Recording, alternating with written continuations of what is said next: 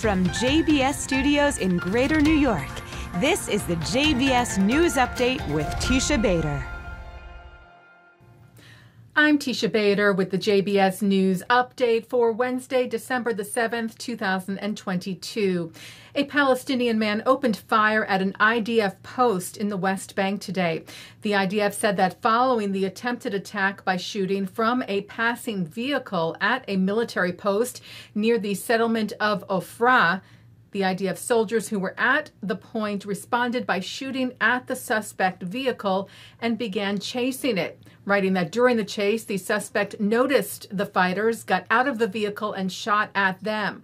The force returned fire and neutralized the terrorist. The IDF added that the terrorist is suspected of involvement in several attacks in recent days.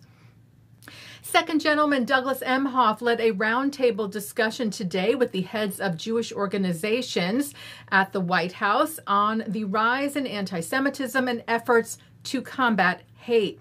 The leaders of Orthodox, conservative, and Reform movements took part in the gathering, including from United Synagogue of Conservative Judaism, the Conference of Presidents of Major American Jewish Organizations, the American Jewish Committee, the Orthodox Union, the Religious Action Center, the Anti-Defamation League, and American Friends of Lubavitch Chabad. Emhoff told the leaders, right now there is an epidemic of hate facing our country. Let me be clear, words matter. People are no longer saying the quiet parts out loud, they are screaming them. Emhoff said we must not stay silent. Everyone must be against this, adding that as long as I have this microphone, I am going to speak out against hate, bigotry, and lies. Holocaust survivor and renowned tailor Stephen Salen has died. Salen tailored clothing for several U.S. presidents, including Richard Nixon and Gerald Ford, for former Secretary of State Henry Kissinger, and film director Martin Scorsese, among many others. Salen died on November the 23rd. He was 103 years old. Well, the president of Ukraine, Volodymyr Zelensky, and the spirit of Ukraine was named Time Magazine's Person of the Year. Zelensky, who is Jewish, a comedian turned politician elected to lead Ukraine in 2019, is honored for his actions and country's response to Russia's war against Ukraine. The AP cites Time editor-in-chief Edward Felsenthal, saying the decision to choose Zelensky for this accolade was the most clear-cut in memory.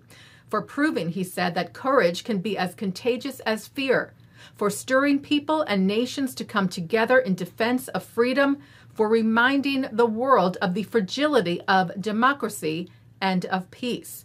Volodymyr Zelensky and the spirit of Ukraine are Time's 2022 Person of the Year. Time magazine's Heroes of the Year, by the way, went to the women of Iran. Turning now to some entertainment news, television nominees for the 28th Annual Critics' Choice Awards were announced yesterday. Among the Jewish nominees, Best Supporting Actress in a Drama Series, Julia Garner for Ozark, who is also nominated in the Best Actress in a Limited Series or Movie Made for Television for Inventing Anna. Best Supporting Actor in a Comedy, Henry Winkler was nominated for Barry. Ben Foster was nominated for Best Actor in a Limited Series or Movie Made for Television for The Survivor, where Foster plays Harry Haft, who boxed to survive Auschwitz. And Israeli television series Tehran received a nomination for Best Foreign Language Series.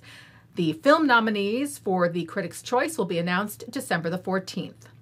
Taking a look now at our programming for tonight on JBS for Wednesday, December the 7th. At 7 o'clock, it's Talmud Study. At 7:30, Letty Pogrebin talks about her book Shanda, a memoir of shame and secrecy, with the Hampton Synagogue's Rabbi Avraham Bronstein. At 8, authors Dara and Ruby Namdar talk about the Jewish themes in their writing. At 9, Mark Golub sits down with Rabbi David Wolpe on L'chaim. At 10, historians Micah Gottlieb and David Sorkin discuss the relevance of German Jewish philosopher Moses Mendelssohn. And coming up next, it's Thinking Out Loud. And that's the JBS News Update for Wednesday, December the 7th, 2022. I'm Teisha Bader. Stay healthy, stay well.